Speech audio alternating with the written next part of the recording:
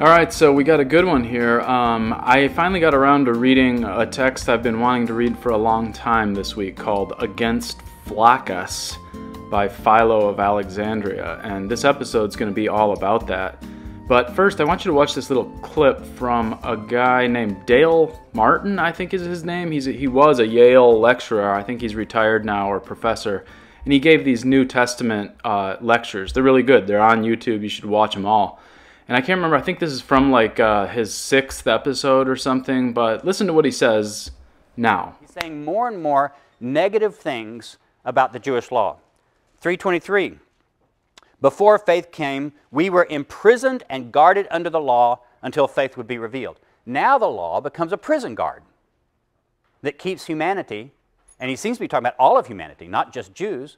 Somehow the law, the Jewish law, put all of humanity in prison and kept it there all those years.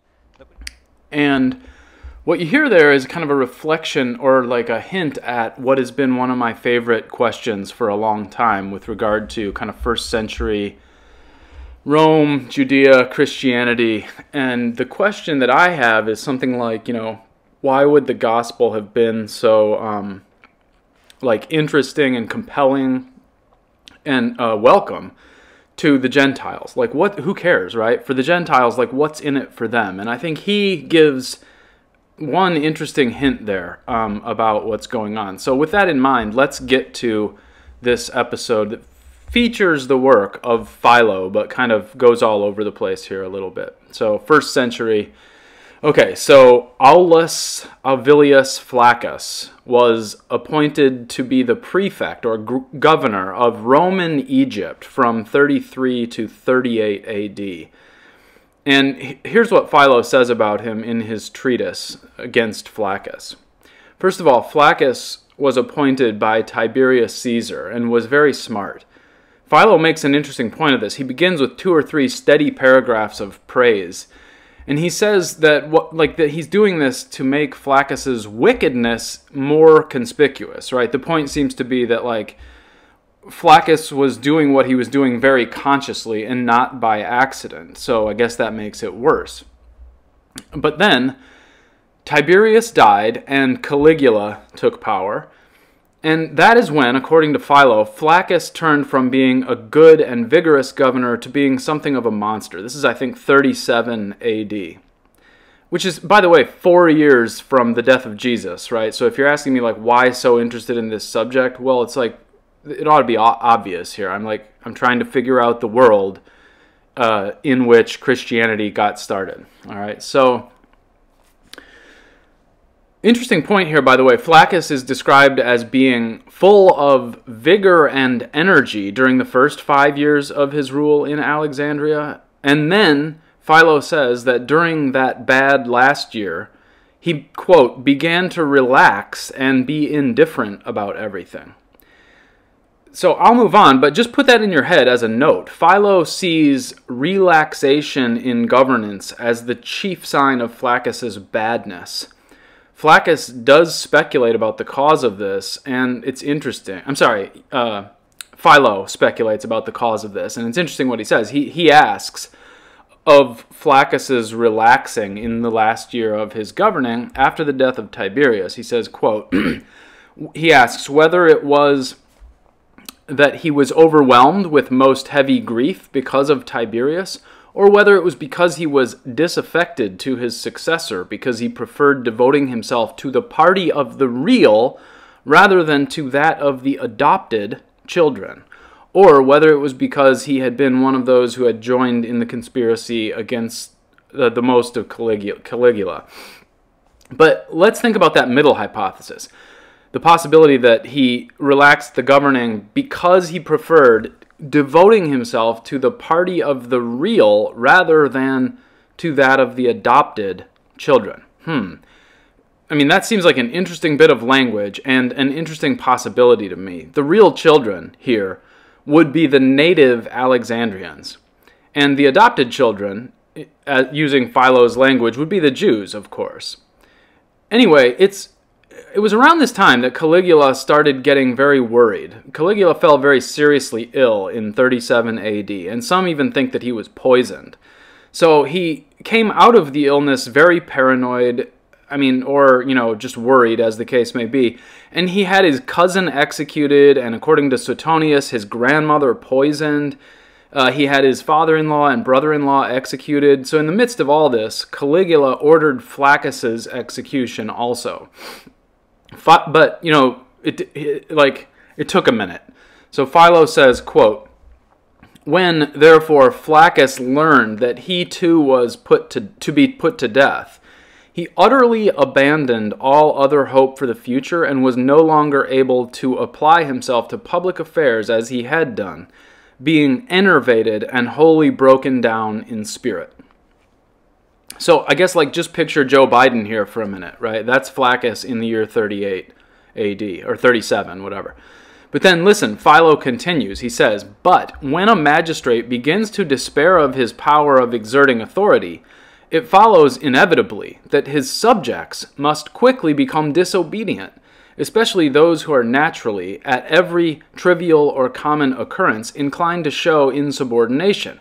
And among people of such a disposition, the Egyptian nation is preeminent, being constantly in the habit of exciting great seditions from very small sparks." Now, this is kind of fascinating. You've got the native Egyptians, I think that's what he's referring to here. And then you've got the Greeks, who were the founding stock of the country. The country was founded in 330 or something like that BC under Alexander the Great. That's who it's named after. And it was Greek. It's a Greek city in, the north of Egypt at the mouth, the delta of the Nile. Now, okay, look, what we're getting at here is that there was a big riot across Alexandria in the year 38 AD, and it gets really weird at this point. Basically, Philo says Flaccus got energized again all of a sudden in 38 AD, and he began to rage. Quote, "He altered everything which had existed before, beginning with his nearest friends and his most habitual customs. For he began to suspect and to drive from him those who were well affected to him and who were most sincerely his friends, and he reconciled himself to those who were originally his declared enemies, and he used them as advisors under all circumstances." End quote. So it's he threw out the old cabinet and brought in a whole new one. Basically, those who appeared to have been his enemies before were now his closest allies. Now, Philo says these advisors were only using Flaccus, faking friendship with him. But hey, let's be a little skeptical of Philo here. Really try to kind of read between the lines. Is Philo just another reporter for CNN feeding us the neoliberal narrative, whereas something much more profound is maybe happening? Philo really rails against these advisors. He calls them demagogues, word splitters, sowers of sedition, devisers of evil, and so on. So, I don't know, but we have a partisan political split here, and it's not necessarily clear to me why we ought to only believe Philo. Maybe Philo had, a horse in this race. Now we come to the heart of it. Philo says in chapter 4, paragraph 21, quote, "All these men, having devised a most grievous design against the Jews, proceeded to put it in execution, and coming privately to Flaccus, said to him, quote, 'All your hope from the child of Tiberius Nero has now perished, and that which was your second best prospect, your companion Macro, is gone too, and you have no chance of favor with the emperor. Therefore we must find another advocate by whom Gaius or Caligula may be made propitious to us, and that advocate is the city of Alexandria, which all the family of Augustus has honored from the very beginning, and our present master above all the rest, and it will be a sufficient mediator in our behalf, if it can obtain one boon from you, and you cannot confer a greater benefit upon it than by abandoning and denouncing all the Jews." End quote. needless to say, Philo of Alexandria was Jewish by birth. He was Greek. He was Hellenized, right? And so he writes in very excellent high Greek. He was an educator or something like that. And so, this is the Hellenic cosmopolitan Egypt, Greece at the time, right? But at this point, we might begin to wonder more about who these guys were, these new friends, these new advocates, these new, the new cabinet of Flaccus. Why did they demand that he abandon and denounce all the Jews all of a sudden? What was going on that, again, all of a sudden, out of nowhere, he goes in this very sort of, post-Weimar kind of direction? And I guess all I'll say is just note that it seems to be a very populist sort of a movement that happens all of a sudden in 38 AD in Alexandria. Okay, here comes the next part of the story. Around this time, Caligula, back in Rome, gave Agrippa, Herod Agrippa III, I think, or something like that, the grandson of the famous Hellenized Herod the King. Caligula gave him his paternal inheritance as sovereign.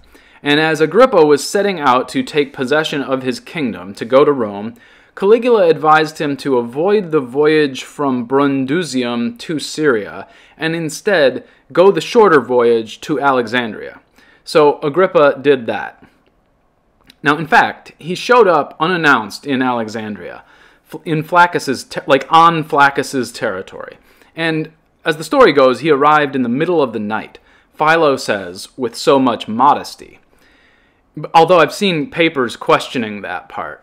It does seem a little unbelievable that he just pulled into town at night very quietly. But anyway, he was just on his way to Rome, trying to get there as quickly as possible, Philo says. Then, quote, "But the men of Alexandria, being ready to burst with envy and ill will, for the Egyptian disposition is by nature a most jealous and envious one, and inclined to look on the good fortune of others as adversity to itself, and being at the same time filled with an ancient and what I may in a manner call an innate enmity towards the Jews, were indignant at any one's becoming a king of the Jews, no less than if each individual among them had been deprived of an ancestral kingdom of his own inheritance." End quote. And again, I don't know. Maybe that is an accurate description of the Egyptians at the time, or the Greek-Egyptians, right? The native Alexandrians. These Egyptian Greek Alexandrians were, by the way, as I say, basically Greek. And as the Wikipedia article notes, if you want to read the page on the pogrom in Alexandria of 38 AD, they were like the founding stock of the city. But Philo's take is that the basis of this animosity against the Jews is envy, and that this Greek-Egyptian rabble was just jealous, and that they stirred up this same envy in Flaccus. So, again, it's like a populist swell here that happens. They basically convinced him that it was insulting that this Jewish guy, Agrippa, should just sweep into town unannounced, basically to check on him. And in short, Flaccus now treats this Agrippa reasonably well to his face, but apparently behind his back he's insulting him, he's stirring up the population against him.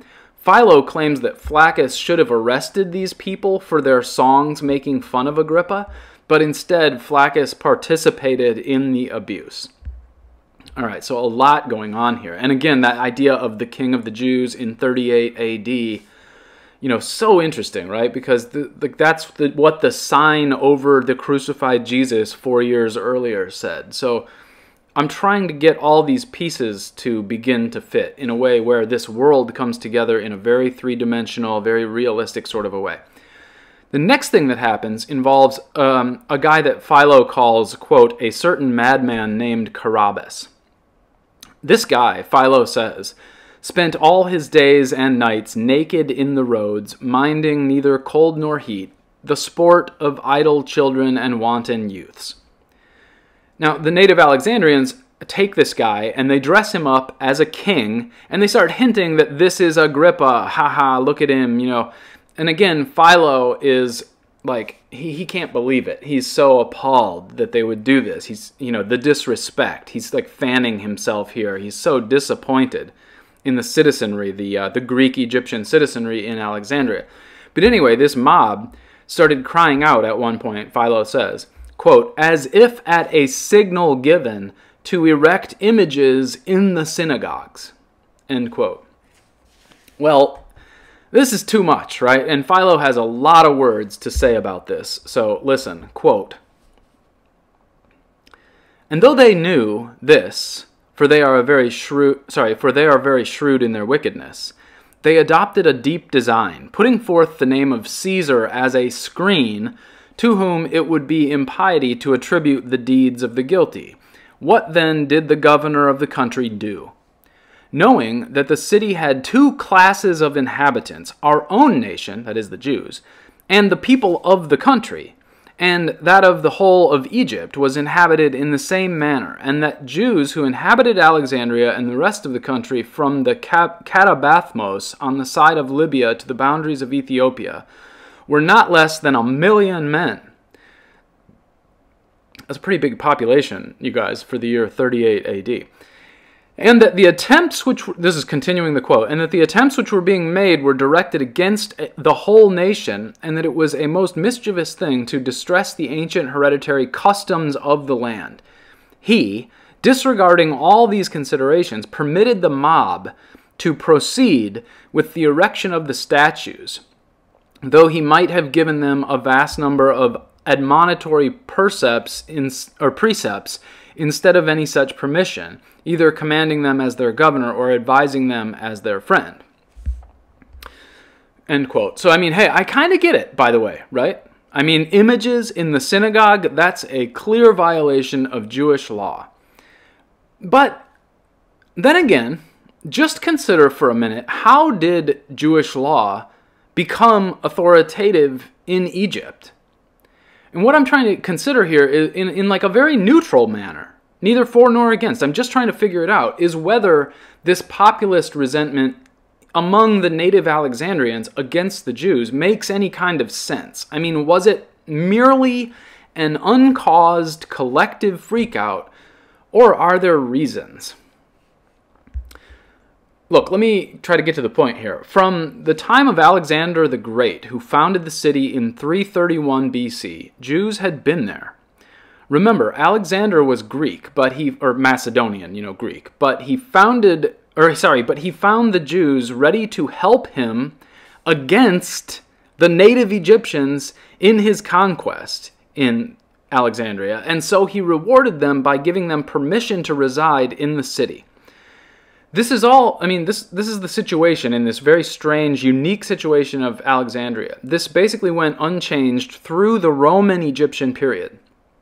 The Jews were permitted to be what is called a politeuma, which Arya Kasher, contemporary scholar, has defined as, quote, a national or religious group enjoying certain political privileges, first and foremost, the maintenance of an independent judicial system and community establishment on the basis of the right to preserve ancestral customs. End quote. We could also just mention here in passing that Dostoevsky's anti-Semitism, as articulated in his writer's diary in 1877, was based on the idea that Jews in Russia formed a state within a state. That's what he called it. He called it a status in statu. Frankly, I don't know enough about 19th century Russian politics to comment here, but let's assume that the greatest writer in Russian history, the most incisive observer of human nature, was just completely bonkers and out of his mind on this one idea. That's fine. Nevertheless, the term is probably useful, if not in 19th century Russian context, for describing what was happening in Alexandria under Roman authority in the first century. A state within a state, it seems to be, or a politeuma, again, is the term this Arya Kasher guy uses. But it's very complicated here. Essentially, these politeuma were allowed to follow their ancestral customs and their own religious laws, usually as long as they paid some taxes. However, in some cases, there were even tax exemptions from the obligation to military service, and so on. And the Jews were not the only non-Alexandrian natives to attain some degree of politeuma status in this strangely cosmopolitan city. But the one group that didn't ever get any exemptions or have any special status conferred on them, guess who? The native Alexandrians, the Greek-Egyptians who had been living there for 300 years. In fact, in one article that I read last week, the claim was made that while the Romans living in Alexandria had sort of top social status because of Roman imperialism, the Jews had sort of second-tier social status just below them. And further down on the social totem pole, in terms of rights and privileges and protections, were the native Alexandrians. Now, again, this is complicated.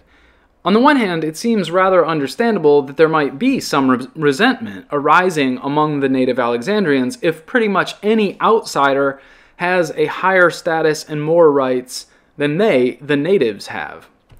But where does the fault for this lie? Consensus is generally that the structure of the Ptolemaic system, which kind of preceded the Roman rule, and which allowed for these ethnic enclaves to try to coexist side by side, was then complicated or intensified by Roman imperial authority, and the stratification in terms of the class-based system kind of intensified as questions of who gets to live where arose.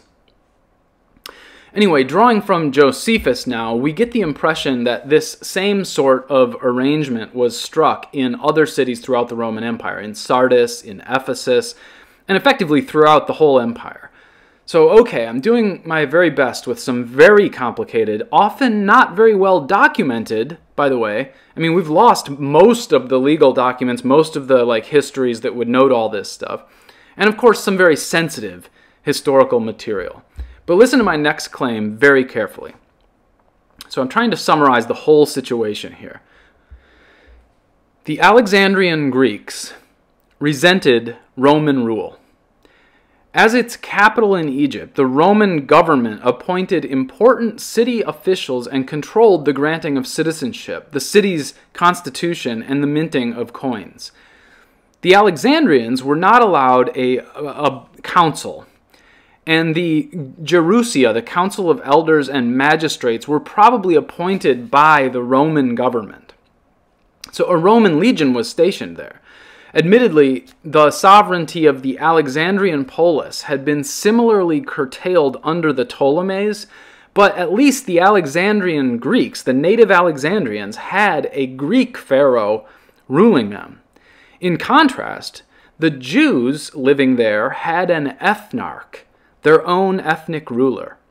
Josephus quotes Strabo saying, quote, "There is also an ethnarch allowed them who governs the nation," that is the Jewish politeuma of Alexandria, "and distributed justice to them and takes care of their contracts and of the laws to them belonging as if he were the ruler of a free republic," a state within a state.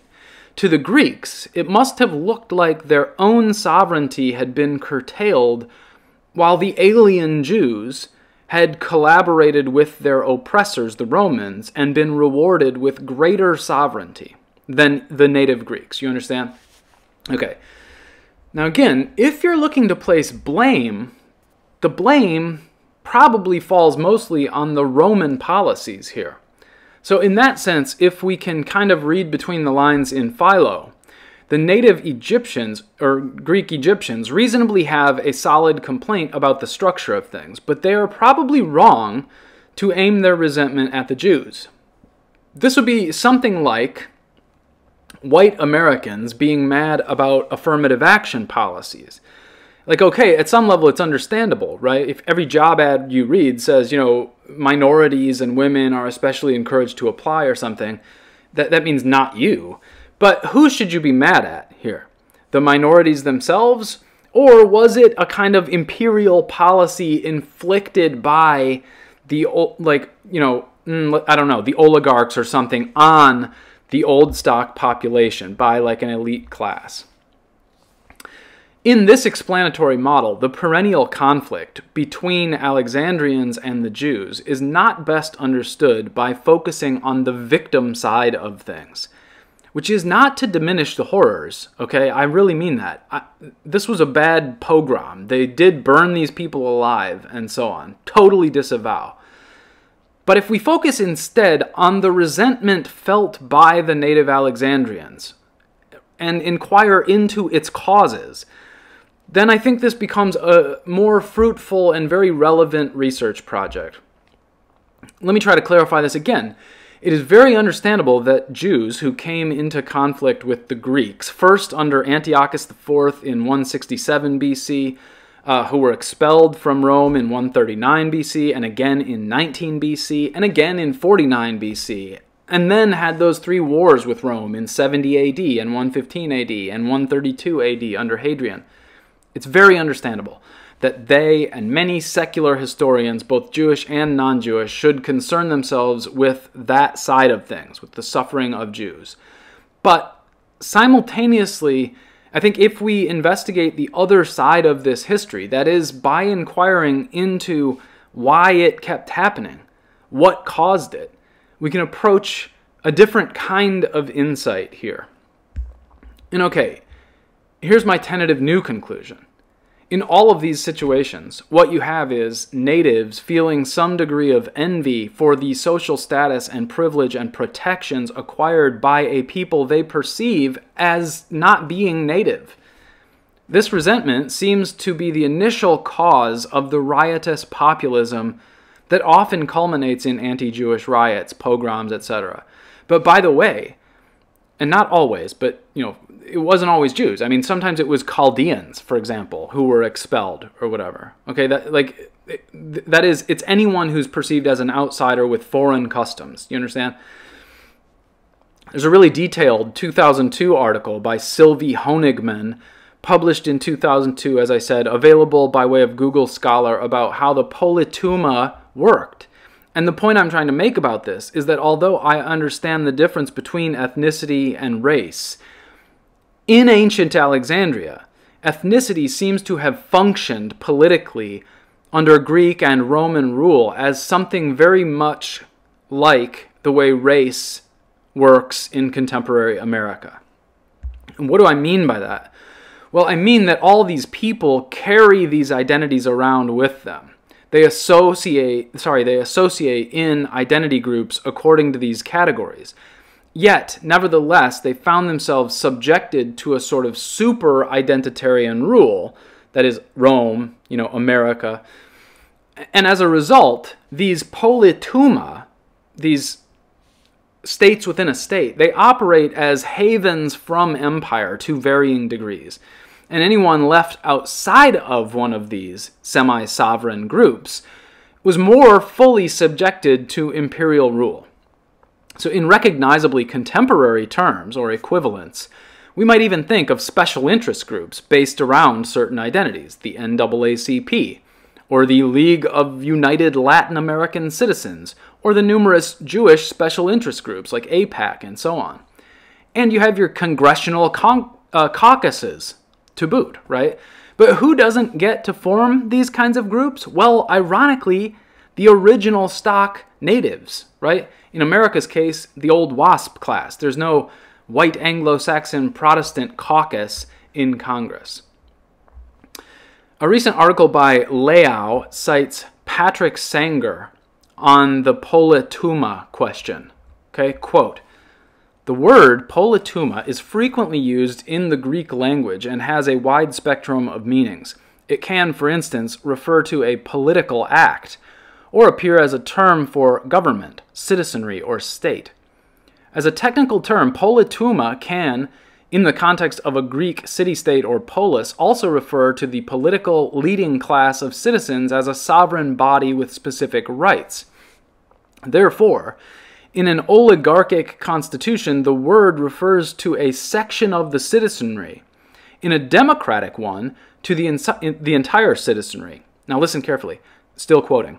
"However, the word as a technical term is not just restricted to the political organization of a classical Greek polis, but can also be applied to name a specific and organized group of persons within an urban area. In this context, we are dealing, apart from one exception, namely a politeuma of soldiers in Alexandria, with minorities whose ethnic designation is pointing to a migrant background. The members of such a politeuma were concentrated in a certain district of a town which was initially foreign to them and where they lived as an ethnic community. End quote. So back to Philo, finally. I definitely understand his rage against Flaccus. Flaccus targeted the Jews and sought to remove all of their exemptions, privileges, and protections. And what had they done to deserve this? Well, kind of nothing. But remember, he was stirred up by the native Alexandrians, who had none of these privileges.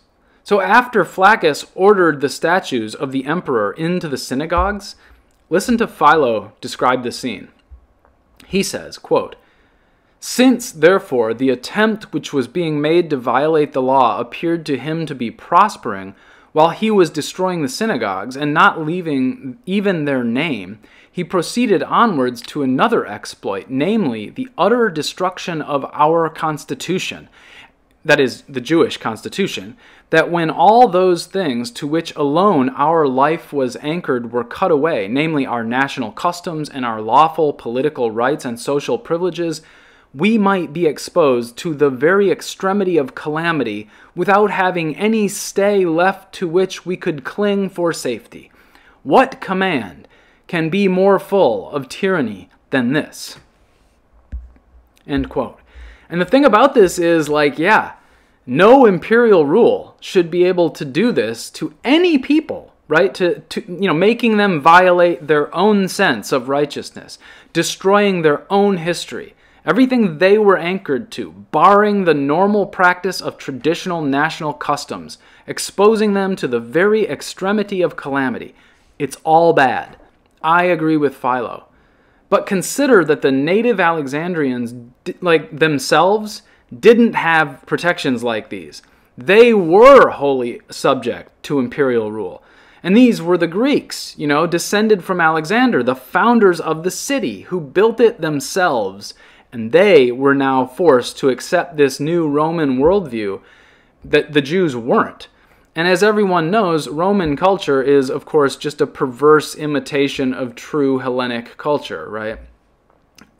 My argument is that while Philo saves all of his rage for the native Alexandrians, he says almost nothing about the cause of their rage.